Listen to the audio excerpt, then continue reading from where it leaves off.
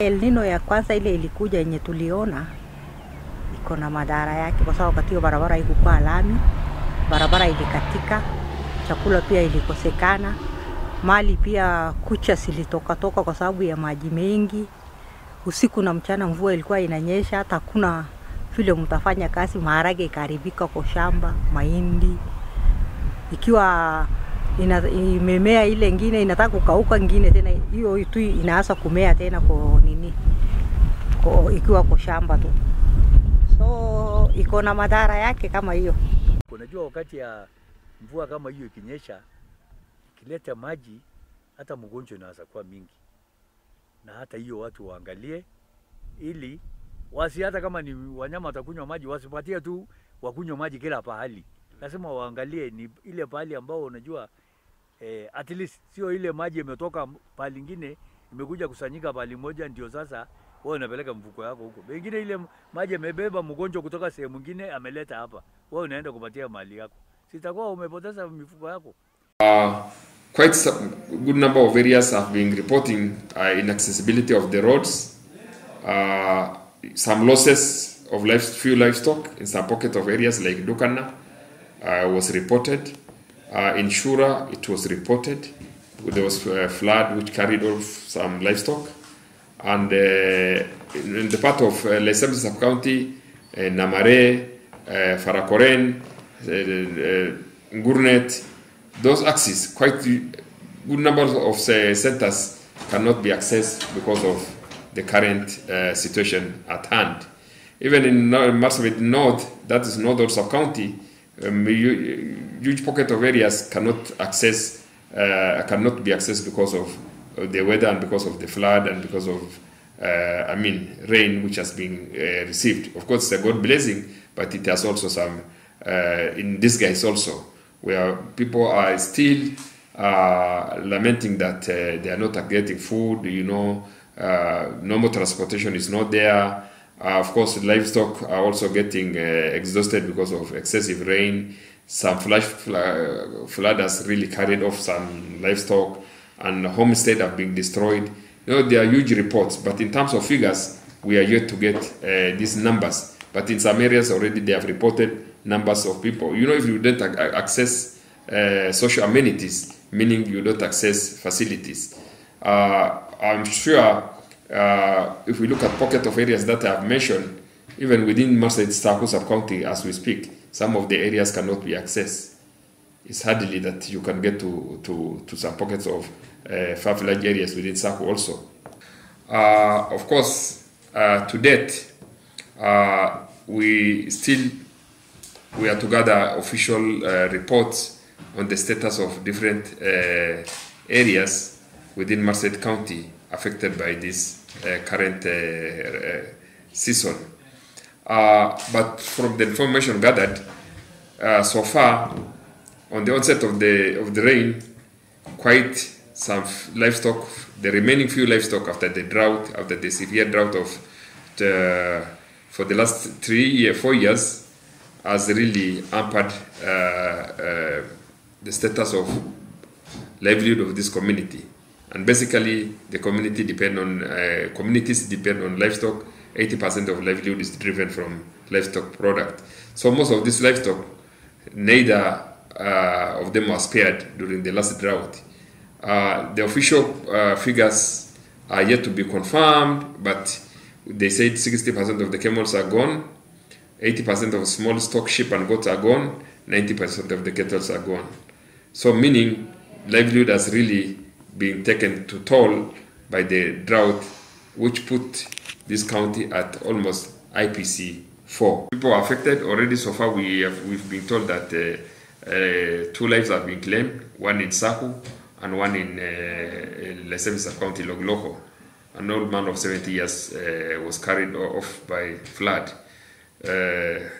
So to this, there are of course some small report here and there, but much we shall gather once we get assessment report, which we have set on last week, and report will be ready today for sharing through county steering group. This report will bring us to specifics areas affected. Unaona Elino alikuwa na madhara kubwa sana. Unajua Elino hiyo siku ile amenyesha, baadaye kwa nyuma ameleta madhara ya mbuzi sana, si ngamia au ng'ombe. Hiyo mbuzi alikuwa anahara, anakufa. Ukichinjwa hiyo nyama yake anakaa kama yolo. Sijui sasa ni ugonjwa gani. Unajua sisi wafugaji hatujui ugonjwa gani.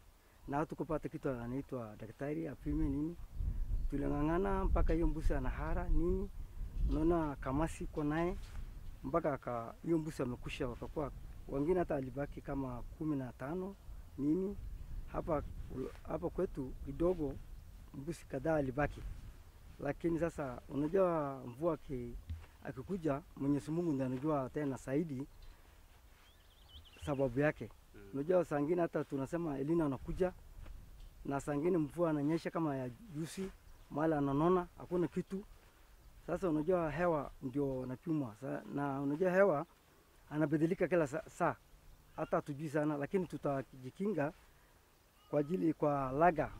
Unajua watu saa nyingine anaishi ndani ya laga, maji anatererika anachukua mali, hata hiyo ni mbaya. Watu kama sasa kutoka sasa atoka kwa laga. Kwa ajili sasa wanasemekana laga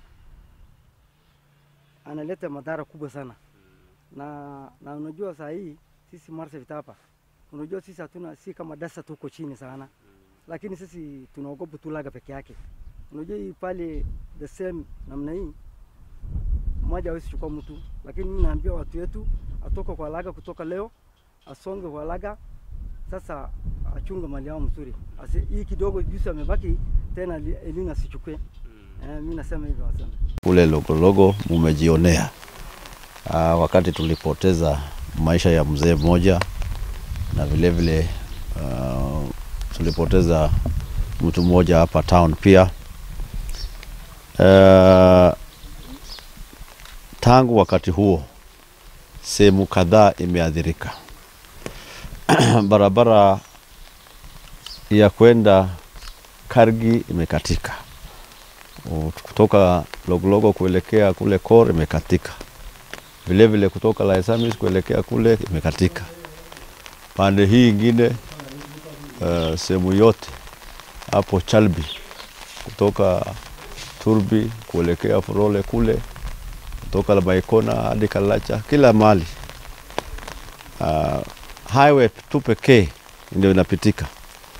On this other side watu wa Badanarero, watu wa Ambalo, watu wa Elebora na sehemu zingine kule hakuna barabara ya kupitia, haipitiki.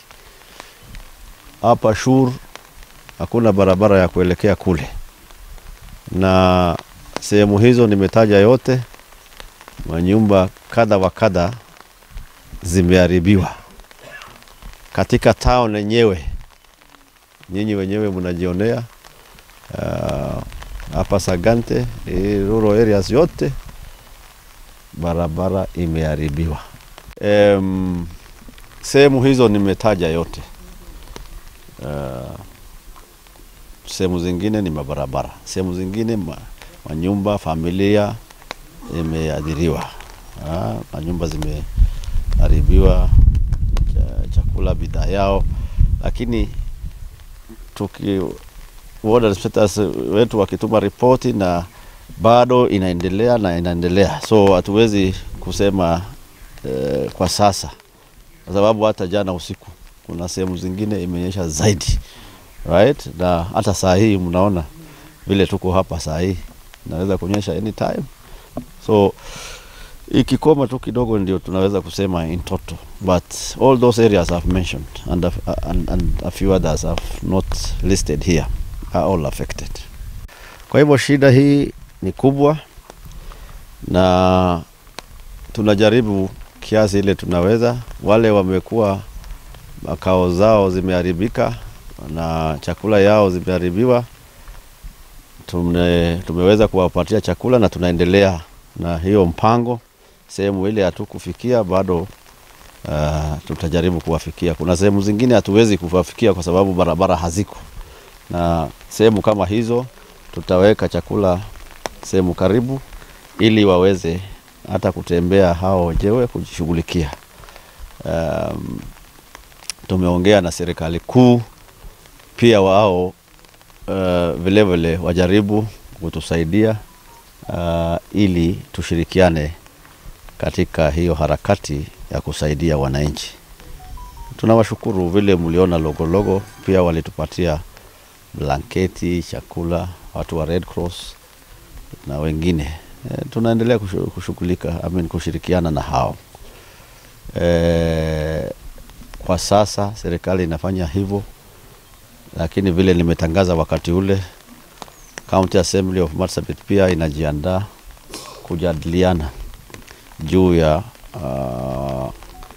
ile msaada tunaweza kusaidia watu wetu kuangalia through supplementary budget kiasi gani tunaweza kushughulikia maneno ya barabara na chakula. Hizo tunasema inahitaji rasilimali. Serikali kuu naye, kwa sababu hii chopa ya kawaida hata ikikuja haina usaidizi, ikibeba labda gunia moja inaweza kupeleka sukari, like what we did sometimes back because of not having any alternative. Ikiendelea namna hiyo, tumesema tumepiga hiyo report na tumeomba usaidizi so that labda ile iko na capacity kubwa iweze kutusaidia. Ni kweli kuna haja, lazima tuwashughulikie.